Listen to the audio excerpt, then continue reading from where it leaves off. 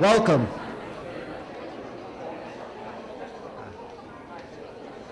Good evening. All right, quiet down. Thank you. Welcome. My name is Brian Kniff. I'm Dean of the College of Arts and Sciences, and I'm here tonight to welcome you to our Symposium on Sustainability. I have to make just a very brief couple of remarks, and one is to say that this is the kind of thing we do. As a Jesuit university, it's very important to us to address the most critical problems of the larger human community.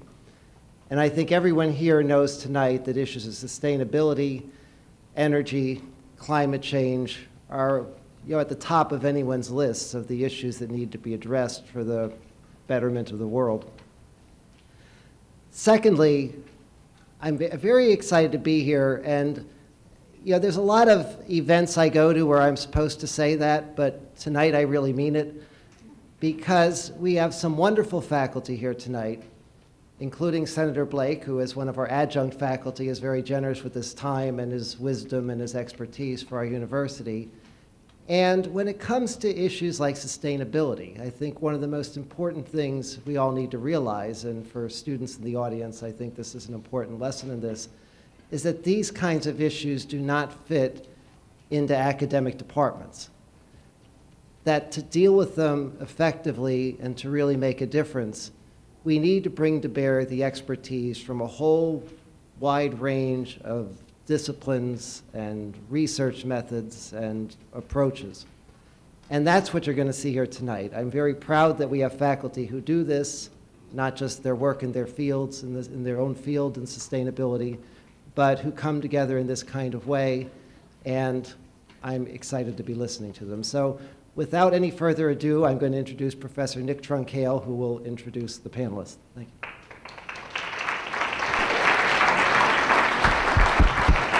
Can everyone hear me on my microphone? Before we get to the panel, I wanted to give everyone an introduction into exactly what sustainability means to a specific project that we've been working on in the physics department for the past year and a half.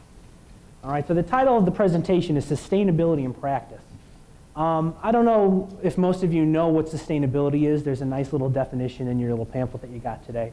But I wanted to talk about maybe the origins of where this term sustainability came from.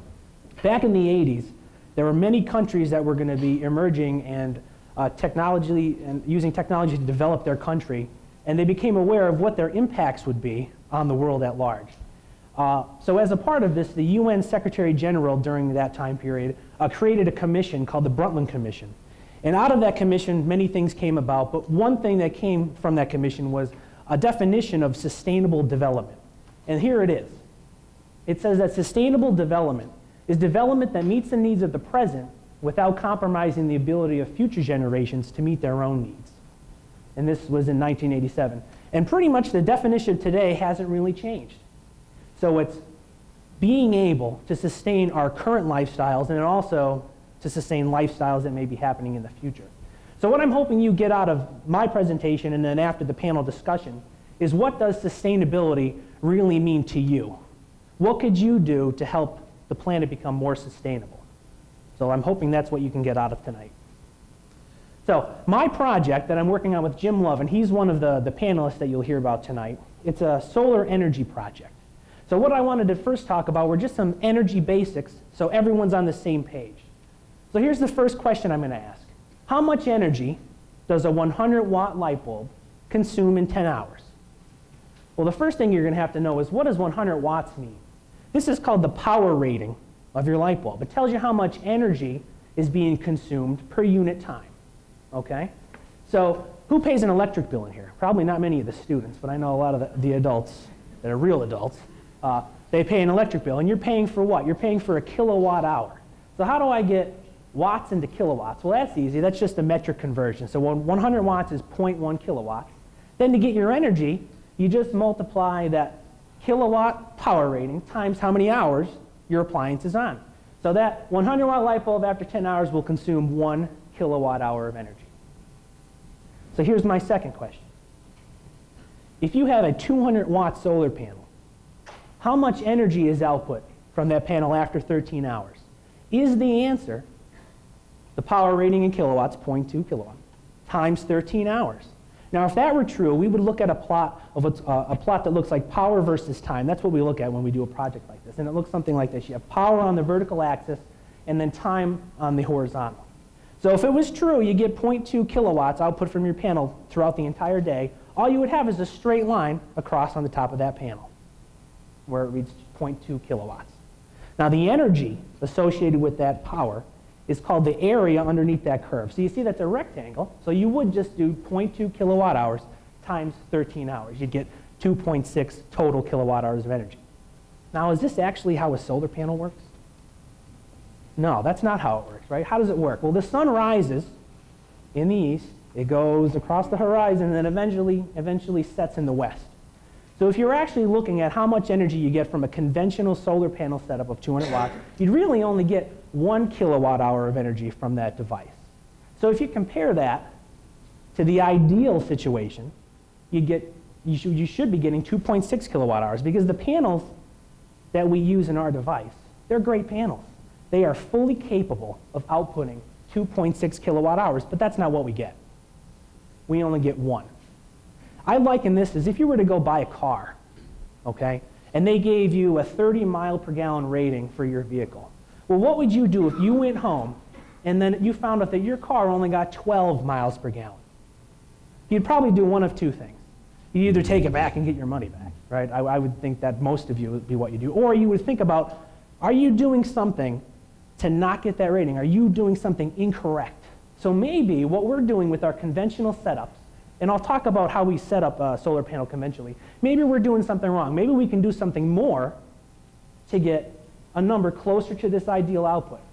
So the question is it possible to create a device where the energy output is greater than that conventional? And we set a goal originally for the project. Can we get something that's double the amount of energy? Okay? So why even do this? Why would we want to create a device to use existing solar panels to give us more energy? Well, I don't know how many people know, but how much energy is consumed by the United States in 1 year? It's quite a big number. It's 4 trillion, that's 12 zeros there if I'm counting correctly, 4 trillion kilowatt hours of electrical energy. If you look at the population of the people living in the United States, each one of you in this room is responsible for about 30 kilowatt hours per person per day. All right? That's a lot of energy. So one question our collaboration, all the people in our project were trying to answer is, what can we do to increase the amount of energy produced but still be sustainable? So I'll try to answer that question through my presentation. Secondly, the human condition depends on energy as much as anything else. Think about how you got here today. If you were on campus, you're a student, you probably walked here. Well, you probably had to cook dinner somewhere. If you didn't cook it yourself, you were down in the cafeteria. Somebody had to use energy to create that food. If you drove here, you're using energy to get here in your vehicle. We're in an air-controlled room, so it's at this one temperature. Some energy has to come from that, all of these lights. So we use energy on a daily basis, and you almost don't even think about it. All right? So can we improve that human condition? Now, our human condition here in the United States, I would say, is really nice. So I'm going to talk a little bit about some other human conditions that maybe you're not fully aware of, and maybe you don't think about on a daily basis. And what can this device that I'm going to talk about help? How is it going to help those people? Now, you saw the title of my presentation was Sustainability in Practice. Jim and I, we think about this a little differently. We think about it as practical sustainability. All right, I could have sat there and modeled all of this device out, on a computer and see if it was going to really work. But what we decided to do, we just decided to make the thing and see if it worked, right? So here it is. This is the reflective solar tracker. I'll talk about it in a minute, but this isn't just a University of Scranton project. It's involving 2 other institutions. One is Pennsylvania State University out at main campus, and then also the Sustainable Energy Fund out of Allentown. And we have actually the president of the Sustainable Energy Fund with us here tonight. They were kind enough to give us a grant along with money from our College of Arts and Sciences Dean's office to pursue a commercialization of this device. Okay? So let's just talk about it for a second. When you look at this device, you see these big shiny things on either side. These are reflectors. They reflect additional light onto your panel. So it's like you're just doubling the amount of light energy that that's actually impacting your solar cells. And what you can't see, and which I'll point out in another diagram, is this also rotates. So it's always constantly facing the sun. All right? So this is our solar site here on the tennis court over the parking lot by our tennis court. And that's 5 parking spaces. That's $1,000 worth of real estate right there that we got from Dean Kniff. So that was cool. Here's our site out at main campus. They have the same setup. They have a conventional version, and I like this picture better. So what does conventional mean? Like, how do we set up solar panels now? Well, what we do is that we have the panels facing the southerly direction if we're in the northern hemisphere, and we angle them at the latitude for your location. That's the conventional way of doing things, and they're stationary. They don't move. There's no reflection. They just sit there. But ours, what it does, it rotates and reflects. All right? So how does reflection and tracking affect your power output and then really your total energy output of your solar panels? All right? Well, here's actual data. This is from June 5th of this summer. This is where I modeled the conventional output. All right, so on this day, we got 1 kilowatt hour of energy. Now, what's important when you're looking at these plots? It's important that the area under the curve be bigger than what you're seeing here. So the bigger area you see when I put the RST behind this one, that means more energy. So here's the RST output. All right? It's more significant. In fact, it's 2.4 kilowatt hours. So when you look at the percent difference, you're looking at an additional 140% more energy. So this is nearly 2.5 times the energy from an existing conventional solar setup. Okay? Now, what we wanted to do is we wanted to break this picture down a little bit better. Because it looks like, look at the morning. These are the morning hours. It looks like our percentage increase is way more than the conventional. And then in the midday, yeah, we're still getting a bigger boost, but it's not as significant as in the morning. And then the afternoon is kind of just mirroring the morning. So what I did was I broke down this plot hour by hour to see how much energy I would get for every hour period throughout the day. And this is what we get. Now, what can I take away from this bar chart? I'm sure you're all sick of looking at this kind of stuff right all day. But this is what I see when I see this plot. The red, remember, is the conventional. They're getting what I'm calling a 3-hour solar day. This means that for only 3 hours, you're getting maximum output from your panels. Well, look at the RST. You're almost getting an 8 to 10-hour solar day. I just put and circled this bar and this bar, but this bar and this bar are beating the conventional. All right, so you're increasing the length of your solar day, and I'll talk about why that's important in a second.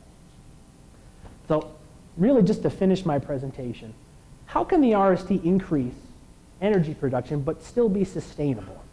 All right, so this is that first question I asked when I was talking about the rationale for the device. So what's the RST's future? Well, we're thinking we can have solar electric generation facilities. They have these now for conventional panels, but instead of just stationary ones, we'll just have RSTs. We'll have things that reflect and rotate. Now, why is that going to be a good thing? Well, it's going to help during peak demand. Think about when you use all your energy. You wake up in the morning, you take a hot shower, probably way too long than I do, right? But you're in the shower for 45 minutes. You have to heat that water. You have to cook yourself breakfast. So you have the hours between 8 to 10 in the morning.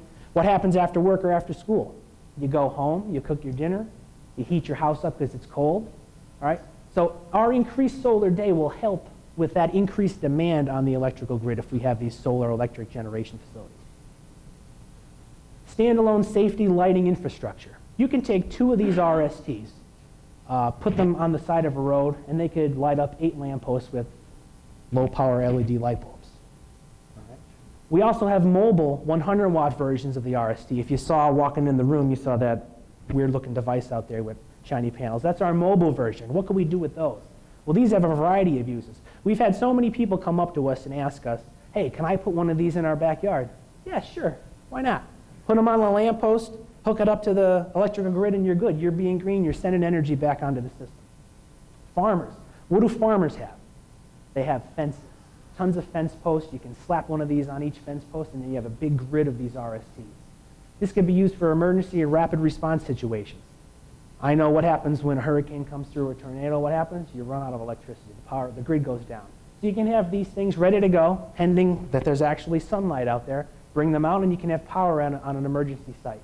And then the last thing, one of students who worked with us last spring is going to be building a new food truck. You know how they have these food vans that drive around and sell people food? Well, he was interested. Can I put one of these on top of my van so when I'm parked, you know, on Spruce Street downtown or somewhere in Dixon City, you know, I could throw the RST up there and it could collect energy and maybe run my radio or the lights inside of my car or my food van. All right? And the last thing, and this is not the least of all, to educate people about sustainability. You wouldn't believe how many people that I talk to who are younger, who I say, do you know what sustainability is? And they really don't have a clue. All right, so I had the opportunity to go to a conference this summer at Villanova University, sponsored by the SEF, and it was really nice. I gave a similar presentation to this, and there was a middle school and a high school science fair. So I probably had, I don't know, 50 to 60 students there seeing me do a project, and they were doing, a science fair project, and that's kind of what this is to us. This is just a fun project me and Jim started to do, and we're just going with it, and it's being a really good thing. And those kids who saw us do that at that conference, I think it gave them a little bit of, gumption to go forward and continue their education in the science. Now the last question, how can technologies like the RST improve human condition? I'm going to show you a few pictures here. You probably recognize some of them. This is a picture of the United States taken by a NASA, an imager, so a vehicle in space. It's obviously a map of the United States. Here's Chicago, there's Atlanta, this is the I-95 corridor, Long Island. Now if you can see, there's a little strip right here. That little strip right there is the Lackawanna and Luzerne Valley. All right, so that's lit up just like everywhere else in the United States is lit up. So we have a pretty good human condition. Same in Europe. This is a picture of Western Europe. Here's London, Paris, the Netherlands.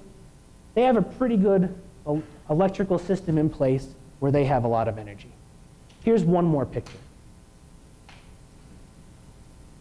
This is Africa. Africa, by the way, is 3 times the size of the United States.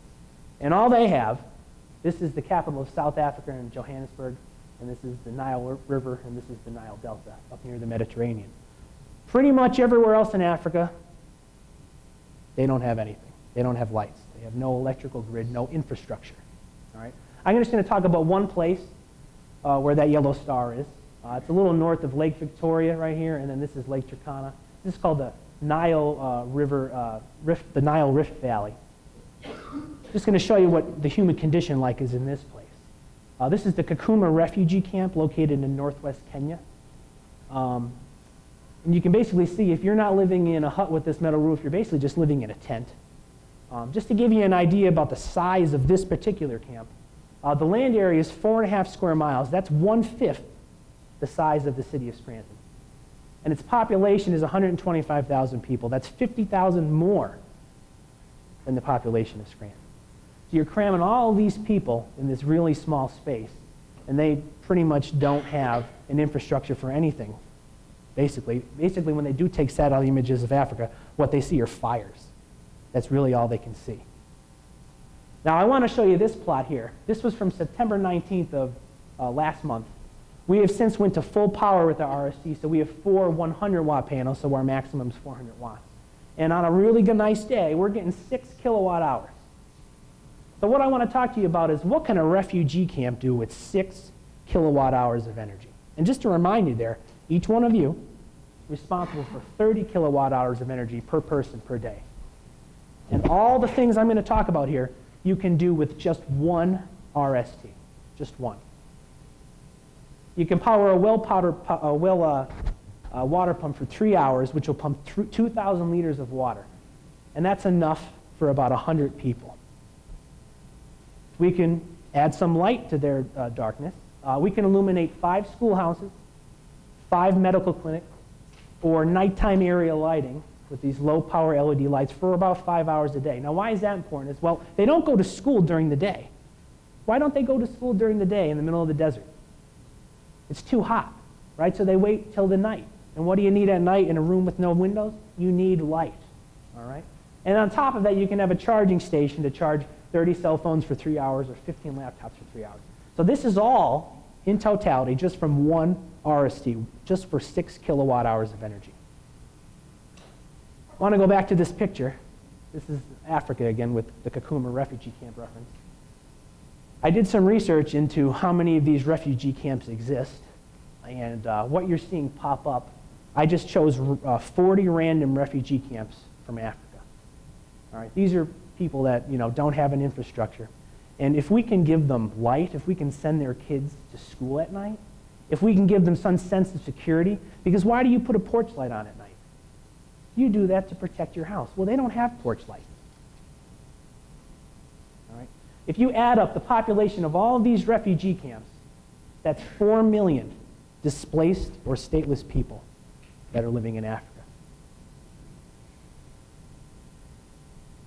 All right, so why do this? Why adopt sustainable practice?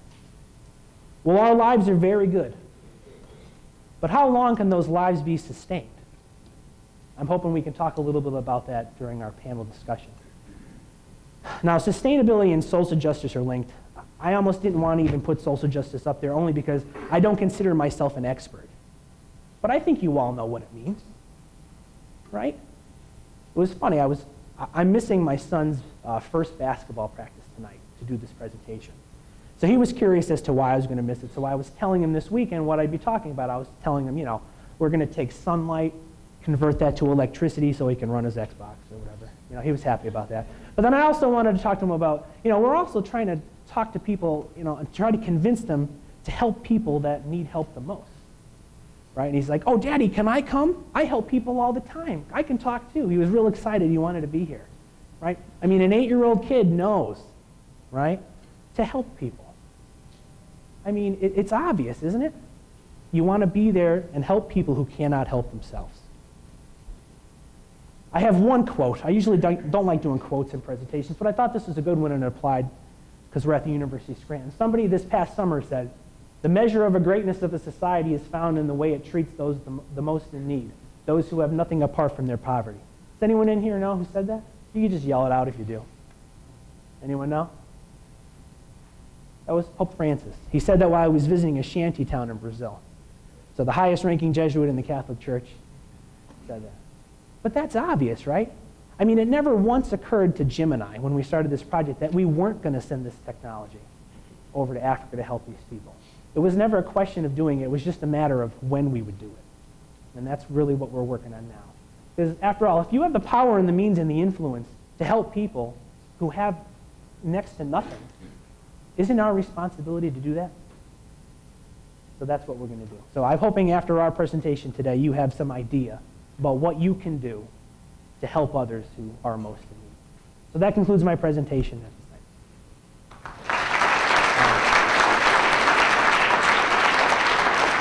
At this time, I'm going to ask the panelists to go up to the stage, and I'm going to continue as moderator, so I'll just be sitting here. If you have a question for one of our panelists, or just a question in general, the pamphlet that you have, there's a slip of paper, and you can write something on that paper and then hand it to one of the gentlemen that are in the back, and they'll bring it up to me. Otherwise, I'll just be asking some general questions, and we'll see where the discussion goes.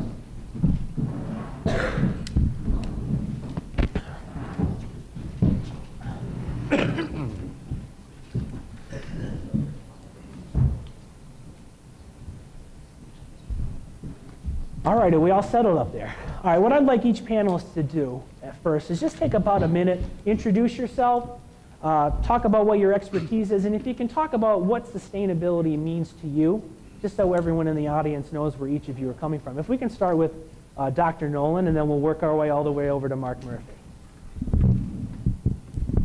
All right. Good evening, everybody.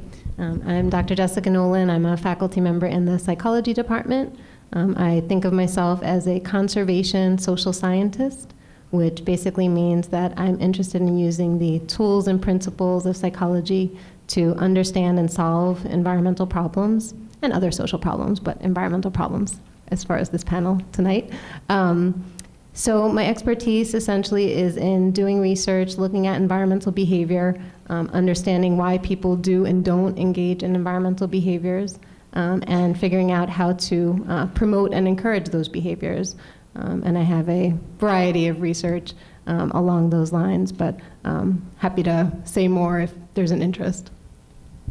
Oh, and as far as what sustainability means to me, I really like the idea of thinking about seventh generation, so making decisions today that give thought to what it will mean, excuse me, to generations down the road. My name is Michael Cann. Excuse me. I'm a professor of chemistry here at the University of Scranton. I actually teach organic chemistry, but my interests have broadened to include environmental chemistry and green chemistry or sustainable chemistry. and also bringing sustainability in general to the classroom. One of my passions is trying to get the word out there, so to speak. And one of the things I do here at the university is run a sustainability workshop for faculty. And we've been doing this since 2005, and we've had about 70 faculty through the sustainability workshop and integrate sustainability into their courses.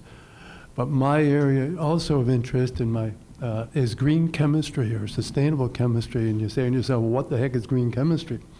The bottom line is that, you know, if I mention the word chemical to most people, they go, ugh. They think of toxic waste dumps, right? They think of pollution.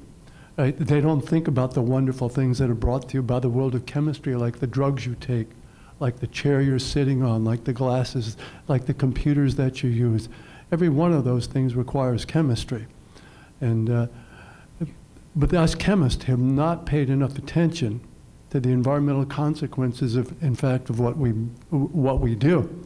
So this is a huge movement amongst chemists at this point. And my passion is green chemistry education. And I've been involved in several books and give presentations, et cetera, et cetera. But green chemistry or sustainability in general mean to me my 5 grandchildren.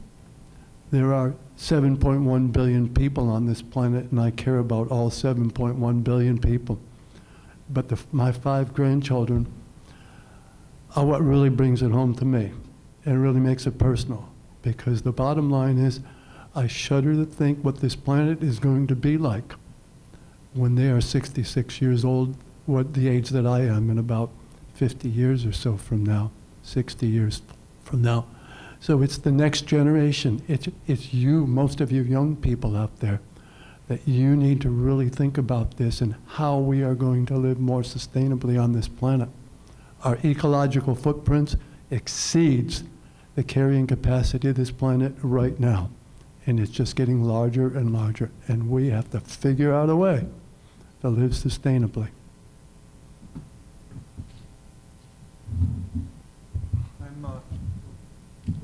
It's on the top. There, here we go. Now can you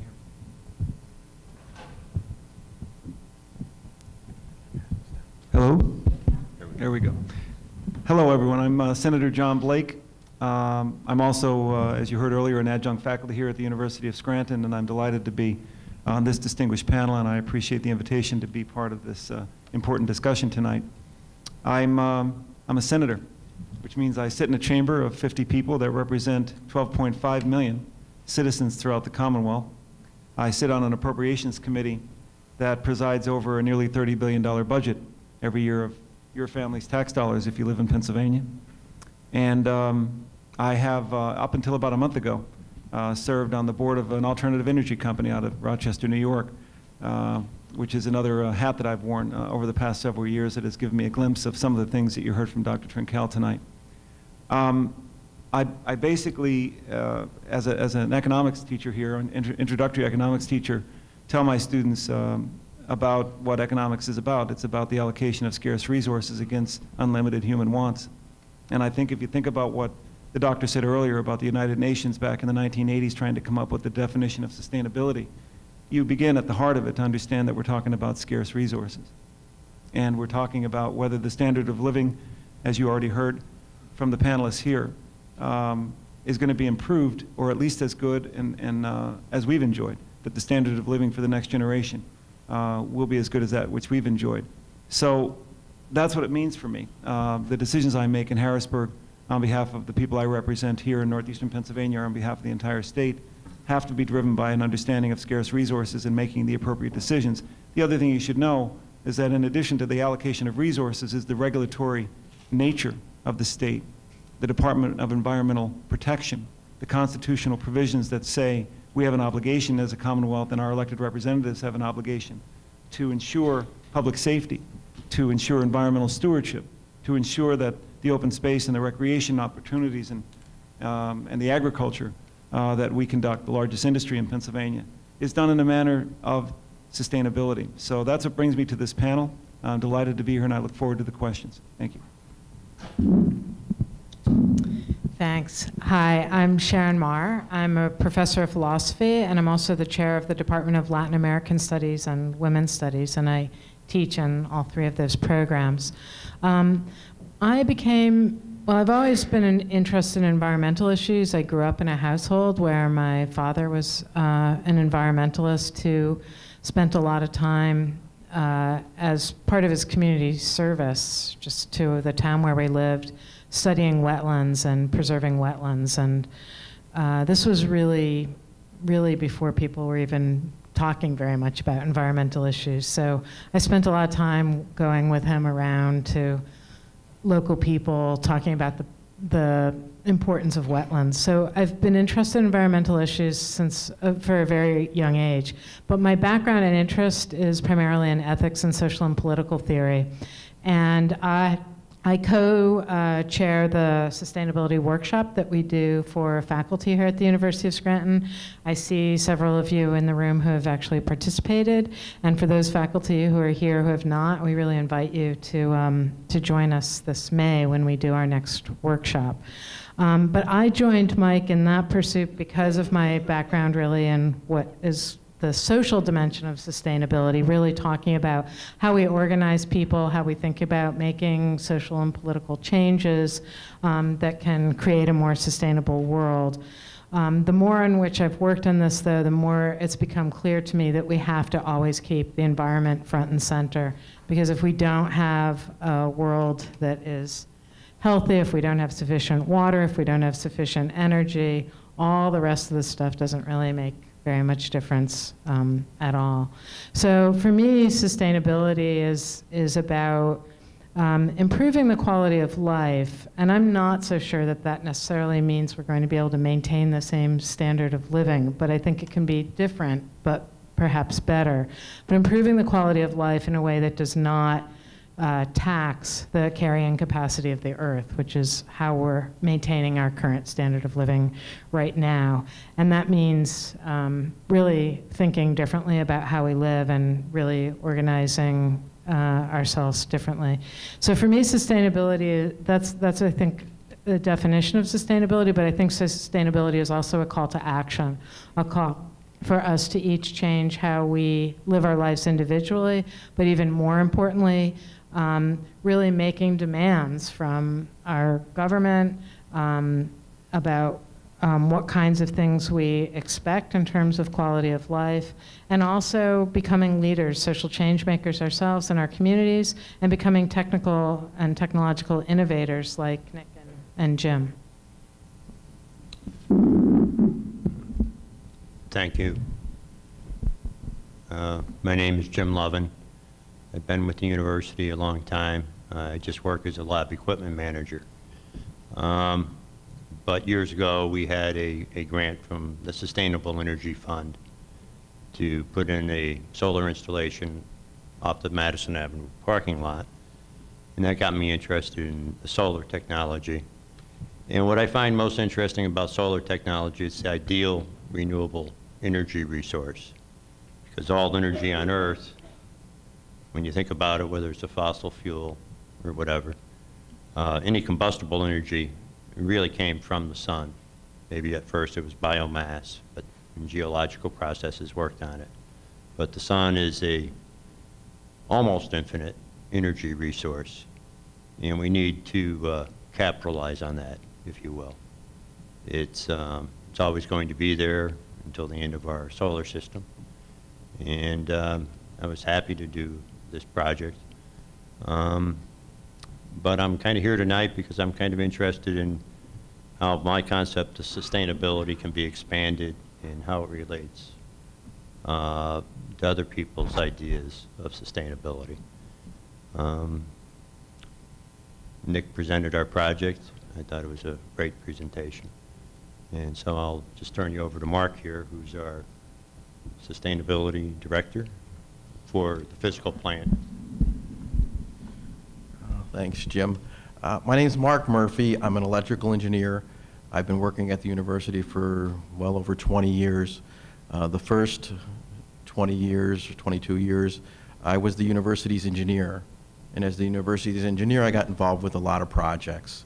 And I was also given the responsibility of paying the $4.5 million of utility bills that the school incurs every year.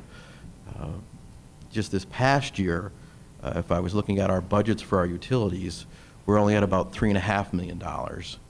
So in a 20-year period, instead of paying $4.5 million for electric, gas, water, sewer, what we're paying is about $3.5 million. And if I were sitting where you're sitting right now, I would be thinking, he must have his numbers reversed. It should be $3.5 million 20 years ago and $4.5 million now. And that's not the case. We've reduced our energy costs by about $1 million in about 20 years, even though we've built many new buildings that have a lot of regulations that include increased ventilation and increased energy usage. And the place that we're able to save this energy is through adding technology. Solar, sure, it's a great technology. We have a solar project up on the Madison Avenue parking lot. It's a technology that, in the future will find many uses. But there's other areas where we can do things where we can save, whether it's electricity, natural gas, or water. Back about 7 years ago, we did a project on campus that saved 10 million gallons of water a year. And the neat thing about that project is it didn't just save it in the first year, it saves it every year after that. So the university has been very aggressive at reinvesting in itself. When we build a new building, we build green buildings. When we build new buildings, we've been also building buildings that are considered LEED buildings, leadership in environmental and energy design. The Naples Center building we're in right now is a LEED Silver building.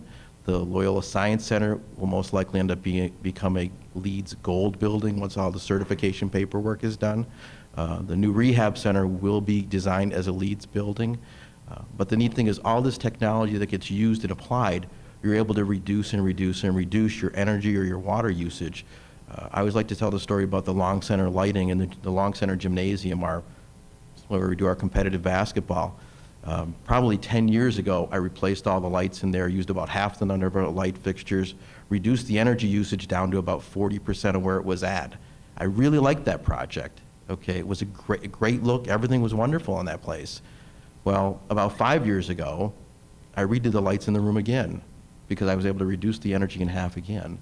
And again, there's technology out there today, LED lights, which are using a quarter of the light that our new technology is using.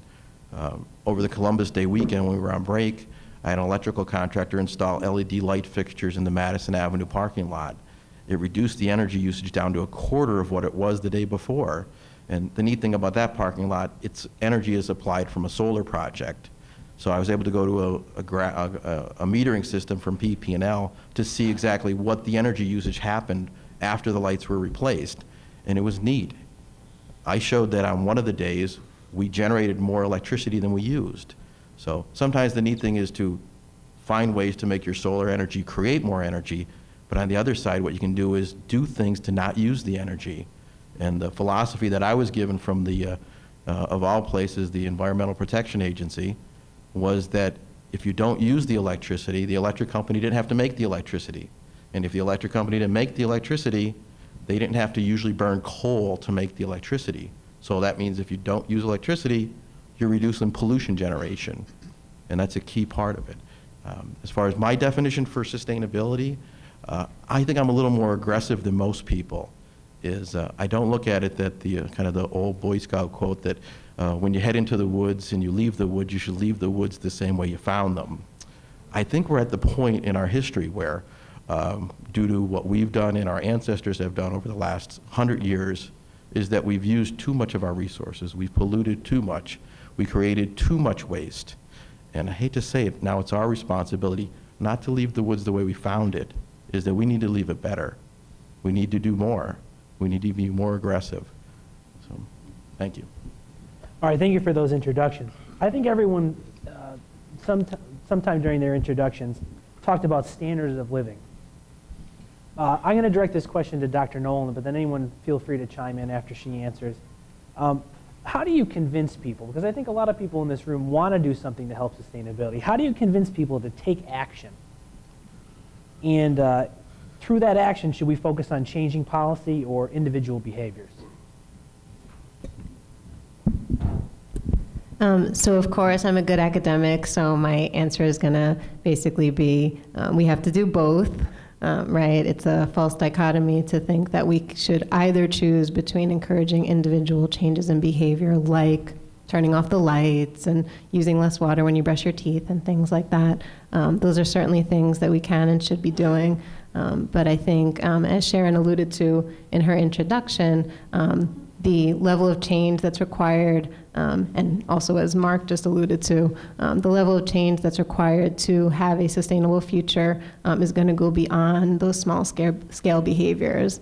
But I would argue that political change is still an individual level behavior in that individuals have to demand that our political leaders make that change that we want to see. So I know that we have a kind of sort of bad reputation for not necessarily being terribly political on our campus. And I would argue that at least in the realm of sustainability, that would be an issue to take a stand on when and if you can. With respect to how to promote environmental behaviors, I would say the best start that you can make is to be an example. The one thing we know about promoting any behavior is that hypocrisy does not work. The do as I say, not as I do approach, whether it be in parenting or any other domain, it just doesn't work. So if you want to be a proponent of the environment, you have to become a model of environmental citizenship. So, you know, be the change you wish to see, I guess, would be a starting point. I mean, there's lots of other, you know, subtle strategies that one can use to convince others to make changes. But I won't go into those details, which are probably not quite as interesting. I guess I'll ask Senator Blake to follow up on what is the state doing to support the influence on enhancing sustainability practices? Well, actually, that relates to your first question, right? Yeah. Because at the end of the day, it is citizens that hold their elected leadership responsible. If markets are booming 24 hours a day, 365, everybody's employed, GDP is going up at 10% per year, I'm not sure whether that's a measure of the health of our society. If it exploits resources to the point where we erode the quality of life going forward. So then the point that Dr. Nolan made is about holding elected leaders responsible. And to your point, Doctor, the issue is, you know, does everybody recycle here? How about a show of hands? Who recycles? Okay, so there was a time when there was no such thing as a recycling policy in the Commonwealth of Pennsylvania. It wasn't even a matter of public policy until people started realizing maybe this is something we ought to be concerned about. And I don't want to take up too much time, but in 1988, we passed the Municipal Waste Planning, Recycling, and Waste Reduction Act. It was Act 101. It affected, there's more than 11.6 million residents, about 94% of the state's population with access to recycling programs now in your own community. In 2011, the most recent data reported Pennsylvania recycled over 5.85 million tons of resources. The materials we recycled saved about 168 million BTUs, British thermal units, of energy and cost, cut more than 15 million metric tons of carbon dioxide emissions from the air. So what's the state doing? It's hopefully listening to its citizens and articulating policies and leading to programs and deploying your state resources in a manner that incents business to do the right thing by the people. We've also done something very quickly, I'll just mention, called an alternative energy portfolio standard, which told our electric utilities that perhaps between now and the year 2021, that they should try to generate electricity in this state from alternative energy sources, other than coal or natural gas or fossil fuels. So we've seen a migration toward hydro, toward solar, toward wind, in the hopes that we can see electric generation coming from alternative sources. So that's what and I can go through a lot of programs. I don't want to take up too much time. I'll try to deal with those later. Well, it sounds like there's a lot of things going on in the state, and I was hoping, Dr. Marr, could you talk about some of the things we're doing on campus to educate students and maybe let them know about what's going on now that maybe they can get involved in? Sure. Well, I think others can speak to this too. I don't know if, Is this working? Okay, I have to just really lean in. I mentioned before that we offer these faculty workshops, and that might not seem like it impacts students, but that's of course what it's all about. So we've been doing, as Dr. Cann said, since 2005, we've been running faculty workshops, and those workshops are about teaching faculty how to infuse sustainability into the curriculum. And we have worked with 70 different faculty who have infused sustainability into all different disciplines across the university. And so that's certainly the first start, is working with the faculty to make faculty aware, thinking about all the different ways in which we can and need to address sustainability.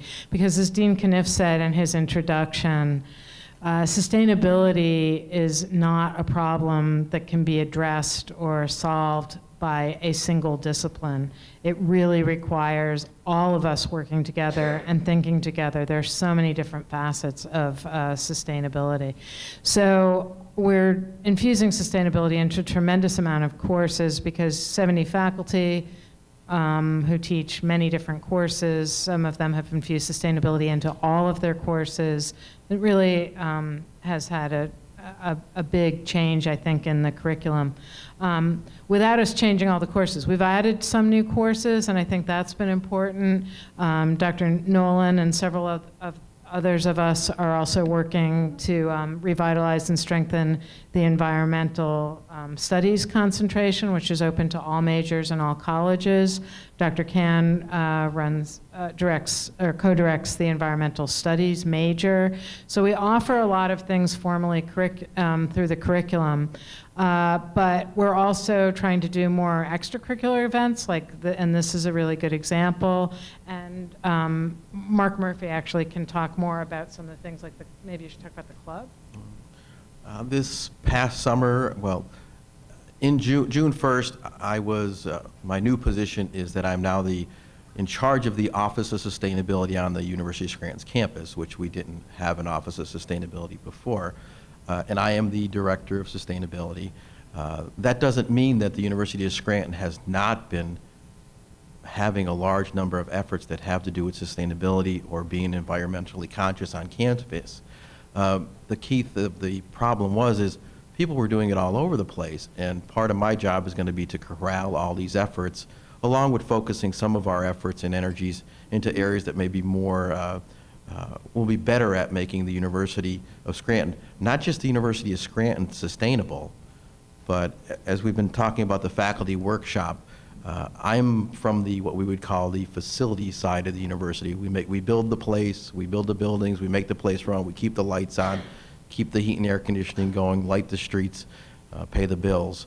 But the most important part of what we do at the University of Scranton, our business is education. That is the most important thing that we do.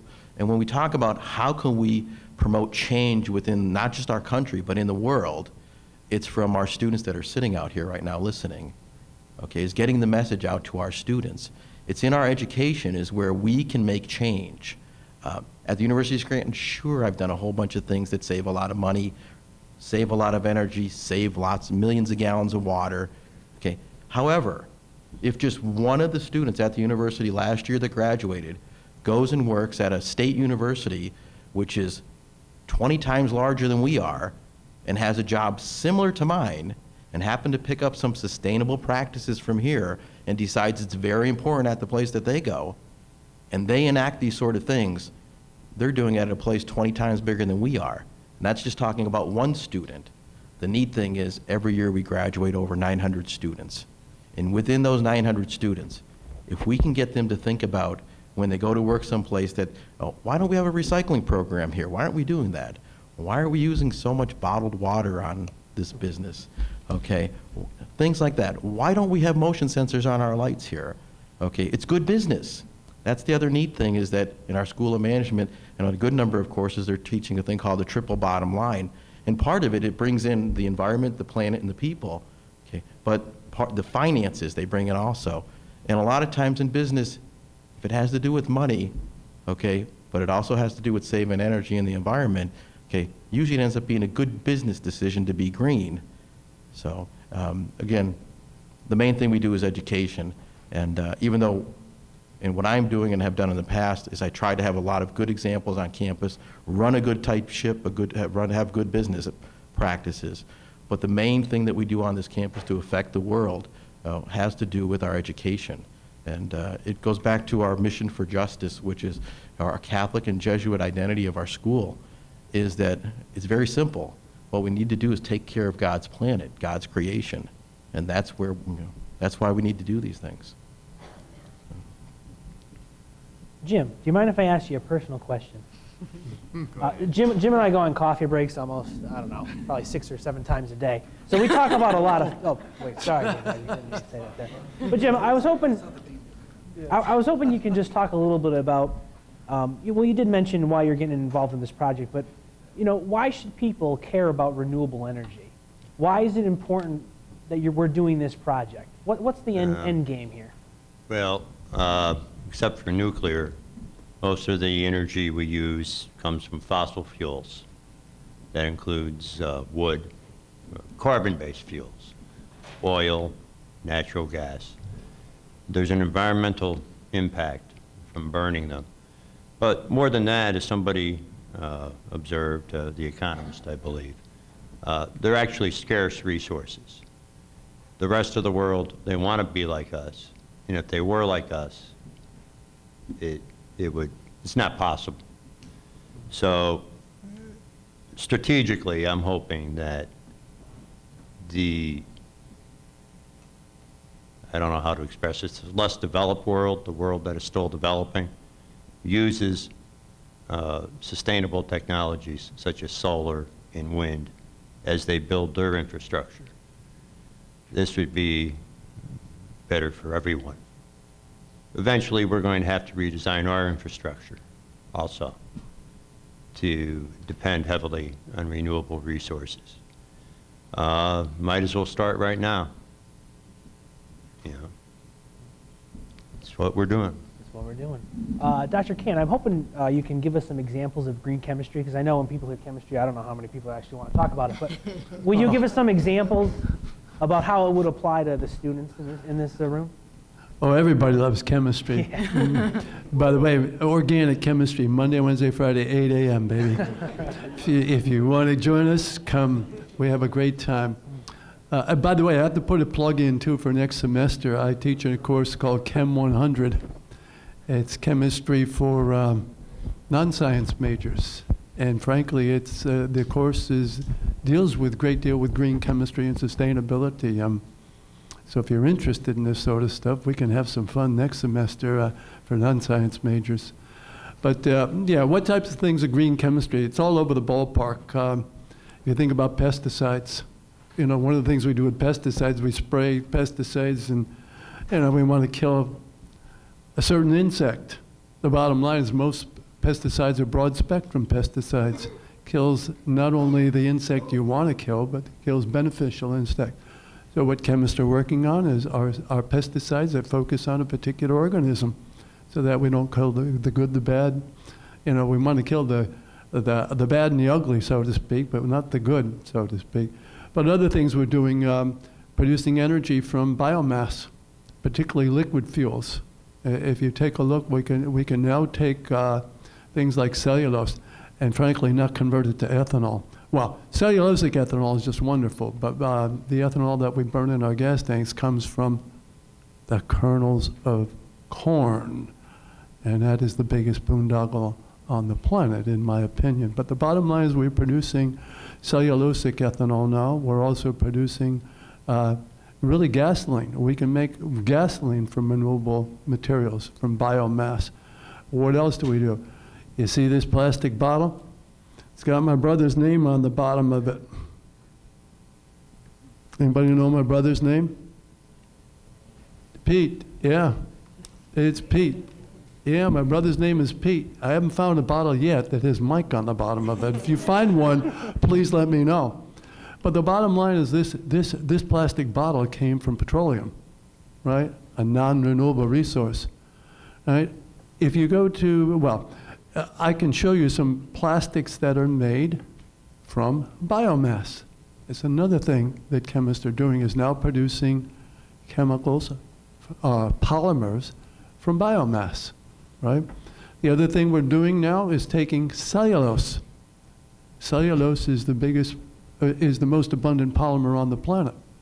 But the bottom line is cellulose is very, very difficult to dissolve in anything, to make fibers and films out of. But now we can do it thanks to something called ionic liquids.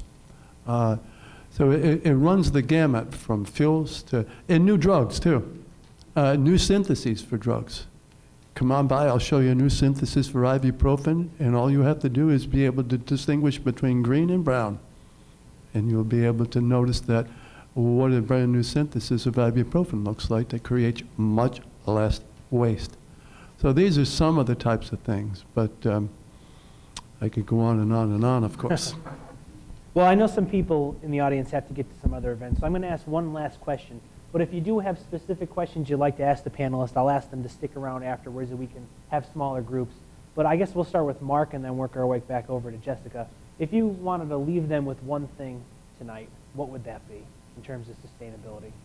What could they take home with them?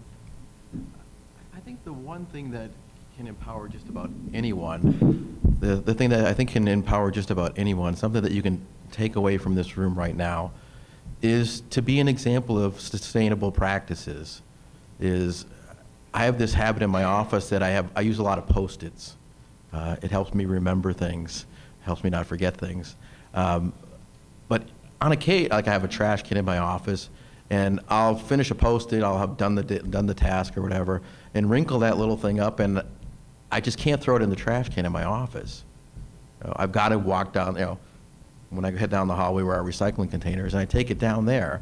But it's just, if you can look at it, it's all the way down to the little tiny Post-it, okay, is put it in a recycling container. Plastic bottles and cans, put it in a recycling container. If we can reduce our landfill waste, recycle materials, don't waste energy, don't waste water. Water is the most valuable resource that our planet has. So if you can ever do something to reduce water consumption, do that. We were at a Pennsylvania Environmental Council Awards dinner middle of last week, and the keynote speaker was a woman from Procter & Gamble. And at Procter & Gamble, they mainly do a good job about making products, but they also make a lot of money. They have one department, only one department out of that whole worldwide corporation that's nonprofit. And what that woman is the woman who's in charge of that department. And what they do is they make little packets of a chemical that's used to put into very dirty water to make it clean water that's safe for people to drink, okay? And they distribute this all over the world, especially to Central America, Africa. It's water. And that's how important water is that, it was amazing to see them actually do this as a demonstration while the keynote speaker spoke. It was incredible.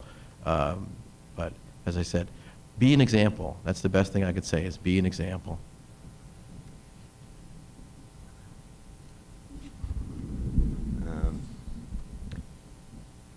I could only suggest that you always be aware of the needs of others and the needs of all. That's all I really have to suggest. It's a little vague, I'm sorry, but. We're educating you to be leaders, and that means being a leader in your workplace and a leader in your community. You be the change. And it does begin with becoming mindful of our own habits and our own lifestyles, but it can't end there. It has to mean that we also engage in change, that we become part of the solution. And I guess I want to add one other thing. I actually work a lot in so-called developing nations. I've worked both in sub-Saharan Africa and various places in Latin America. And the impact of our unsustainable lifestyles are affecting peoples in what they call the global south, south of the equator, now, right? It's not when you're 66, it's not your children, it's happening now. And that's one of the reasons why I would say it's such an important social justice issue. Thanks, Doctor. I would only echo the sentiments of the other panelists. I used to have a consultant that I worked with in my early days in public life, and he had a motto. It was on his letterhead: think globally, act locally. I think that kind of captures what you've already heard, but I would add to that, nothing is free. Nothing is free. The clean water that you drink, there was something that had to be done in order to make that possible. The air that you breathe, that's clean, there's a reason. It's not by accident, and it's not free. And I would say one last thing: hold people like me accountable, and hold people in your community accountable. If you see something that doesn't seem right, that could compromise your health, your public safety, you have to not be passive. And you have to talk to people like me and your elected officials, and you have to raise your voice. It's the only way change gets affected in our institutional arrangements and through representative government. So the last message I'd leave to you is hold people like me accountable. I got one here, thanks. I would like to encourage you certainly to think about sustainability in your personal life, but as Dr. Mara suggested, you folks, the students here are going to, graduate in a year or 2 or 3 or 4, 5, well, whatever, But the bottom line is, think about what you want to be when you grow up, so to speak. What is your profession going to be? And how can you contribute to sustainability with your profession? If you're a communications major, you can get the word out for us. How are we going to communicate this to the rest of the world? If you're an economics major, whoa, sustainable economics. How the heck can we move to sustainable economies, for crying out loud? If you're an accounting major, for crying out loud, how about full cost accounting? Not just pricing, say, a good based upon what it costs to produce it, but also the environmental cost, perhaps of using it, producing it, disposing of it, you name it. If you're a psych major, how do you get people thinking about? How do you change their behavior, right? What else do we have out there? If you're, no matter what your major is, any education majors out there, you can make a world of difference, right? Because you're going to be educating our future generations, right? So think about how your profession can contribute to sustainability and how you can affect the planet. And the bottom line is, we need to be innovative. The United States is one of the most innovative countries on the planet. And we've grown our economy on innovation. Now we really have to think about innovation in terms of sustainability. And by the way, you can make a buck at it. So think about it from that perspective. So you make a better mousetrap, a more efficient mousetrap, people are going to beat a path to your door, just like Professor Truncale and Mr. Loven's new solar panel. Wow, fantastic, right? So think about how you in your profession can make a big difference. I guess the message I'd like to leave you with is the idea, kind of similar to what Dr. Marr said, that the future is now. And I actually want to explain what I'm wearing tonight. I know I look different than the other panelists, and it's on purpose. I'm not just underdressed. I actually have on my very first Earth Day t-shirt. It's from 1991 at the Bronx High School of Science. This is the year that you were probably born. Don't let 22 years go by and let these problems that I started thinking about at my first Earth Day in 1991 be problems that you're going to need to be talking about and begging desperately for the current students to address. The future is now. And we're with you. We older generation people, we're still here. We still want to work on the issues. We're not saying they're your problems now, but we've all inherited these problems. So let's try to solve them and make it so that the next generation doesn't have to deal with them. All right, let's just thank the panelists for answering the question.